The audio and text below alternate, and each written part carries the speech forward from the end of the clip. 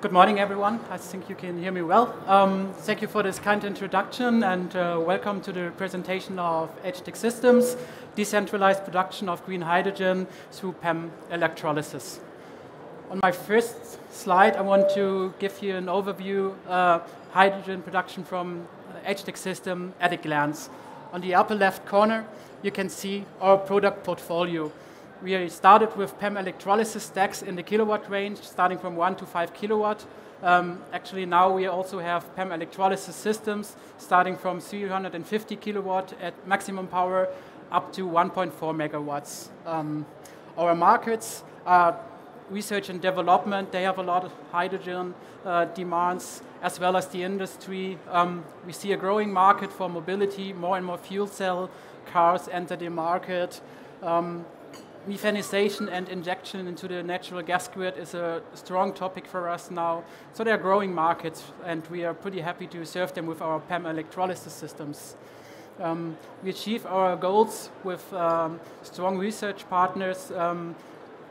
Most of the leading institutes here in Germany, named Fraunhofer institutes, ZAE, Jülich, DLR, ZAE, Bayern, ZBT. We all work with them together, and this is a strong collaboration to be always on top with our PEM electrolysis. On the bottom, you see our timeline. We have, in 2010, GP Joule, a strong company for renewable energies, took over the lead at H-TEC Systems. Since then, we had some development to do. We had a proof of market phase lasting until 2016. And finally, in 2017, we could present our first products here on the Hanover Trade Fair. Later on, we had our first cells in 2018. And once of a sudden, we realized, okay, we need more production, more research capacity. So last year, we moved to new offices, one close to Hamburg in Prague and one in Augsburg. In 2019, actually yesterday, we announced our 1.4 megawatt system, which of course is another big step. What is not on the slide now is a very, very interesting and very good sign for us, of course, but also for the entire community. We have a new shareholder, MAN Energy Solutions, a very strong company for engines and for gas use, took over 40% of H-TEC Systems, and this gives us a lot of strong background to increase our production capacity. Okay, this doesn't work. Yeah, there we are. This gives you a broader overview about our systems and stacks. On the left-hand side, you see our Series S30 stack, which has a power range of 1 to 5 kilowatts. It's a very compact design, really reliable. We tested it for more than 100,000 hours. You have a very high efficiency, and you can buy this actually since 2 years. In the middle is our standard product, ME100 350. Delivers you 100 kilogram of hydrogen each day with a peak power of 350 kilowatts. And on the right-hand side, it's our new product, the 1.4 megawatt electrolyzer, which produces 450 kilogram of hydrogen each day. They all comes in ISO containers, so they can be shipped pretty easily, installed, and then they are already set supply, as our logo says. Okay, here you see our stack design, S450, which we use in the megawatt electrolyzers. On the right-hand side, you see one big advantage of our stack.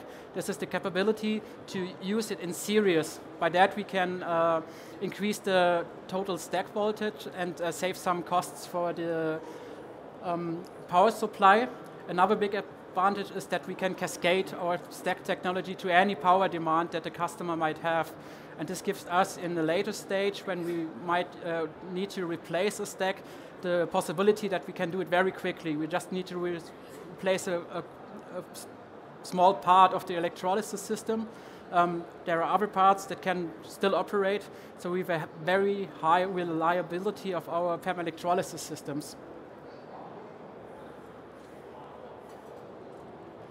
Okay, I think it needs a new battery. Okay, so this gives us our, this shows our references. On the upper left corner you see our test branch in Buttenwiesen, 140 kilowatt electrolysis system which operates since the beginning of 2017. A few months later we had installed a prototype of our ME 100 350 in the upper north of Germany in Reußen-Köge. There are 2 projects now ongoing. We are ready to deliver the ME 100 350 to the wind park in Elhöft, and next year we will deliver a 1 megawatt electrolyzer to Greenpeace Energy and Energy des Nordens. Also, will be placed in Haurup. We have a very nice project ongoing. It's the so-called E-Farm project, which will be installed close to Husum, also in the north of Germany, where we will deliver 5 electrolysis systems. And we have the entire system of wind energy, hydrogen production, hydrogen storage, and also hydrogen supply in fueling stations, as well as buses that will be operated there. So the whole value chain of generating renewable energy, storing it, and distributing it to the people who live there will be shown in this project with 5 electrolysis systems. We will have clean energy there, clean storage, and clean transportation. And we will deliver the first the electrolyzers this year. So the project is granted and will start. It's a really, really nice project. You can also, in front of our booth, there's another booth showing this in detail. If you're interested, we would really like to welcome you there. When it comes to sector coupling, it's what I've mentioned in the first slide as well. Hydrogen production and storage is not only for the re-electrification and storing and the renewable energy. We can deliver hydrogen to multiple customers from the industry, from research and development. So this is really, actually now, when we don't have the fuel cell systems to re-electrify them, there's a very high hydrogen demand in Germany already. This graph shows you on the left-hand side the amount of energy which is wasted every year in Germany. So we have a high capacity of wind energy converters, but sometimes the grid can't take all this energy, and the wind energy converters needs to be switched off. Anyway, the wind farmers, for good reasons, has to be paid. But still, 3 terawatt hours of energy every year is wasted. At the same time, there's a payment of 300 million euros.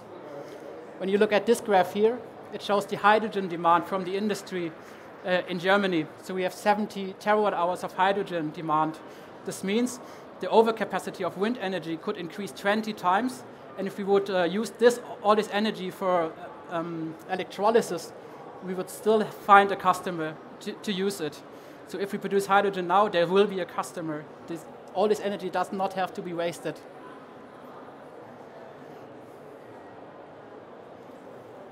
Okay, this graph shows how much energy we will need, how much renewable energy we will need until 2050 if we want to reduce the carbon footprint in Germany by 95%. So we need 500 of gigawatts renewable energy, photovoltaics, wind energy, biomass, multiple sources. At the same time, we have an electrolysis demand of 200 gigawatts, so a really big and strong market which will appear until 2050. So we did some calculations. What does it actually mean for us? How can we supply 200 gigawatts of electrolysis? And then we thought, okay, we have our products, but we also have our neat and small S3050 with 5 kilowatts power. So you see this small device here. So we calculated how many do we need to produce. And actually we need to produce more than 5,000 of them each single day. And you won't believe, but we are a little bit behind now. And then we said, okay, how can we produce it? Is it really capable? Of course it is. If you look at it in another way, until 2050, every second inhabitant of Germany needs to own more or less one of those electrolysis stacks. It's really small. It's just the size of a big milk box. And we have time until 2050 that every second inhabitant needs such a stack, and we are done. We could do it way before. If you look for the car industry, for example, I think in 2011, the car industry in Germany had a record where 5 million cars were actually produced. If you give it an average of 40 kilowatt for each car, it's a pretty small number. Actually, probably the average is bigger, but this comes to 200 gigawatts actually. So the car power of each year in Germany produced would fill this demand in 1 year. So why do we wait until 2050? We have a problem now to solve with climate change, and actually we have the industrial capabilities, and we should really take this challenge and solve the problems.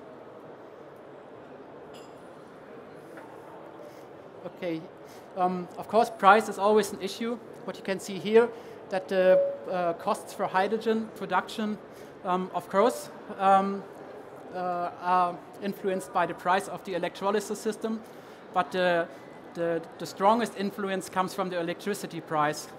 If you compare here the price for a 1,000 euro per kilowatt electrolyzer to one that costs 2,000 euros per kilowatt, and you want to achieve a hydrogen price of 8 euros per kilogram at the fueling station, the price for the electricity to have it only changed from, like, what is it, 9 cents to 12 cents. So only 3 cents in difference if the electrolyzer costs twice as much. So it's electricity price driven, and we actually can produce electricity at a very cheap price nowadays with renewable energy. So it's 3 to 5 cents is possible. Okay, that's it for today. I would be happy to receive you on our booth at B52. Thanks you for your attention, and I'm welcome to receive questions. Thank you, Dr. Allebrod. Could I have my mic on? Hello? Mic? Yes? Okay, thank you very much. You're welcome. Are there any questions from the audience? No? Okay, so I'm wondering, it was quite a ride for H-TEC with JP Joule taking over and now Yes. MAN. What is your prediction for the future? What do you think, where will this head to, or what will be the difference now you have MAN on board? Yeah, with MAN we have a strong partner which actually can teach us how to come from manufacturing stacks to actually fabricate stacks. So mass production is a big challenge for us. If these markets come, we can't say, okay, yeah, we have the technology, but we can't produce it. So this is a big danger, and we can solve this with the mass production capabilities of MAN. So this gives us a very strong background in that, and of course we have safety for the next years. So we have a strong partner. They also have some customers that need some methane engines, and of course there will be some customers coming from that side. So it's a really win-win situation for us. So very promising. If you want to discuss the topic further, please go to their booth at B52, right in this direction. Thank you very much for your time. You're welcome. Thanks a lot.